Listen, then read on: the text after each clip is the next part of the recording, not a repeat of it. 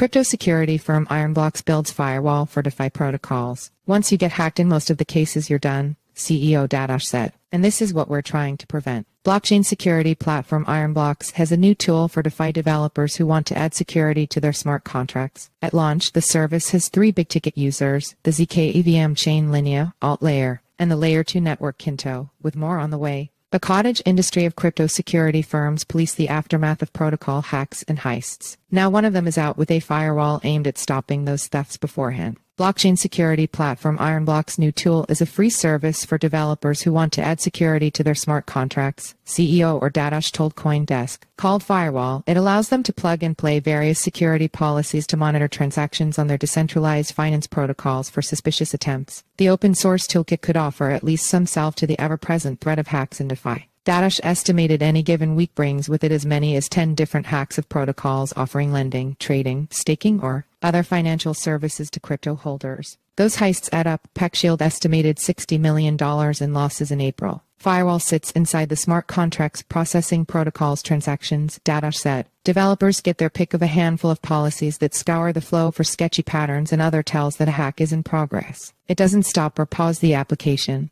It just stops the specific transaction that may attack the application, just like in Web firewalls, Dadosh said. At launch, the service has 3 big-ticket users: the zkEVM chain Linea, AltLayer, and the Layer 2 network Kinto. Dadosh said more are on the way. Because the service is free to use, it is not meant to be a direct moneymaker for Ironblocks, an Israeli startup that last raised $7 million in venture funding in early 2023. Instead, it's a feeder for the company's other crypto cyber defense products, including the upcoming Venn security network, according to its website. Dadosh was hesitant to discuss what the network would look like, but the Firewall toolkit could offer a step forward for security in an ecosystem where code immutability makes incremental updates, a bug here, a potential exploit there, hard to patch on the go. Dadosh said developers can add more policies to their code after the fact and remove them too. How the developers make these changes is really up to them. Perhaps they could turn the decisions over to their project's token-holding governance communities, to a wallet controlled by multiple parties, a multi-sig, or to the DAO. The point is to stop the hacks before they happen.